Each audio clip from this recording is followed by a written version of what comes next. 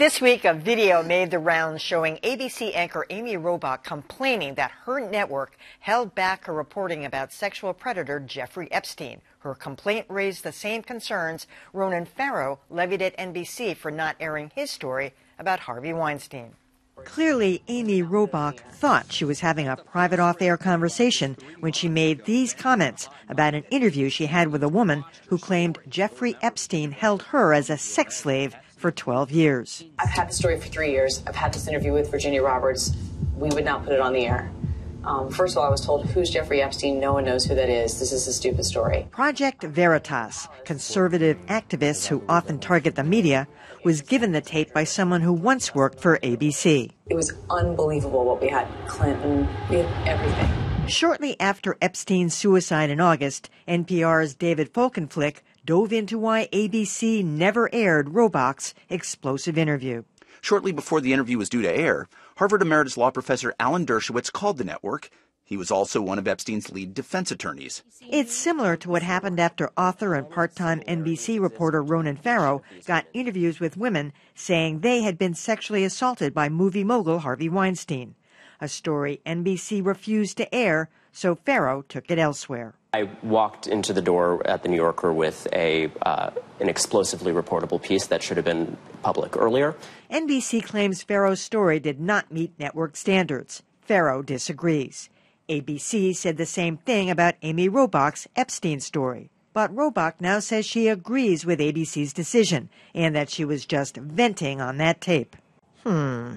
Meanwhile, after ABC placed a courtesy call to CBS, warning them the leaker was now working there, CBS fired the staffer. Yeah, that happened yesterday at some point, although apparently today the person who was fired is saying it wasn't her. So, but they must have had the goods somewhere. I don't know. Amy Robach sounded pretty certain about what she had. And, you know, the fact that ABC held it, she had the interview with that Virginia Roberts, Jeffrey, whatever her name is. She had a number of other things. I mean, I believe that Alan Dershowitz and others had a role in this, don't you? Well, certainly Dershowitz had a role in fighting aggressively on behalf of Jeffrey Epstein and also himself. You have a situation here. We're looking at all this being post-Harvey Weinstein. But pre all of this coming out, you've got one of the richest people in the world, Jeffrey Epstein, coming after you, and Alan Dershowitz, one of the most prominent lawyers in the country, coming after you. I can't necessarily blame ABC if they're saying, we're not sure we've got this quite nailed down to take those two on. That seems like the most important piece of this to me, and I think it's a detail that's been buried in some accounts. It was reported by David Folkenflik, and I think the LA Times as well, that initially Virginia Roberts Giuffre's claims were part of the court record, which meant that they were reportable in a way that wouldn't open ABC up to legal risk. Then those records were sealed, and all of a sudden ABC didn't have the same luxury of just reporting on these allegations without worrying about whether they could substantiate them independently. So to me, you know, that is reason to think about cutting ABC some slack here. That being said, her claim that there was concern they wouldn't be able to report on the royals if they made Prince Andrew look bad, that has the ring of truth to me. Totally true. Yeah. It's a minor detail, but I'm struck by the fact that Amy Robach, I guess an experienced journalist, is spewing all this stuff on the set with the mic on. Hello. That's the first thing. Anchorman 101. Yeah. You don't talk trash when you're in the about studio. Your bosses or anyone when else. you're anywhere near the mic, right, because that's what this will happen. Now, look, I share the sentiment there that while, you know, we all want to see the truth come out, and we'd all like to think of media organizations as these valiant crusaders who are tough and stand up to pressure, and they should. You know, when Dershowitz is on the phone, backed up by hundreds of millions of dollars, oh boy, I don't blame the brass, as you guys are saying, for wanting to take a deep breath and a second look. And make sure it's right. Yeah, and that's the thing that got me was the Prince Andrew thing. I was like, okay, so this was really about making sure there was some access coming on later, and we didn't want to muddy the waters with all of this, and we had the pressure coming from.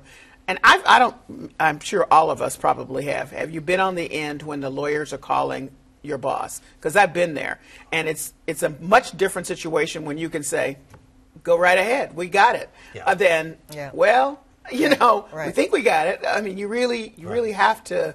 You have to be very, very confident. And even with being in that confident position, that doesn't stop anybody from coming after you still. So that can be very, very uncomfortable. You know what thing I'm interested in? Why give it to Project Veritas? I mean, they like to go after CNN. They like to go after liberal organizations. And they were kind of like couching this in, oh, well, ABC didn't want to ruin their contacts with the Royals or with Jeffrey Epstein. But really, it made her look good, I thought. I mean, made Amy look good. Well, I think their point was the Clinton line that, you know, so far it's in there, but people were so struck by many other things having to do with that conversation. And actually, I'm curious, who is she talking to? Now, you all were talking about, doesn't she know she had the mic on? She was talking to a producer who was... But that's so weird. She was in a promo booth, apparently, where they usually do TV promos. But you know what that's like now. The feeds go out, and they're into a different, different edit rooms, and all they got to do is hit ding, record. You know, the underlying implication here, both in the NBC case and now in this ABC case, is that, well, these wealthy white male managers wanted to protect one of their own, Jeffrey Epstein. That's a pretty harsh charge. I'd like to see a lot more proof of that before I believe it. Although I would say in the case of Vanity Fair, I think the details that have come out there are pretty damning. More than with Fair ABC, enough. certainly, and maybe even more than NBC. And all those guys still have their jobs. Had a lot more to do with fear than it did with protecting their own. What you just said earlier, remember, this is pre-Harvey Weinstein. So people are like, wait a minute, this is mind-blowing. What are you talking about? You know, that was a lot to take in. Good point. You know.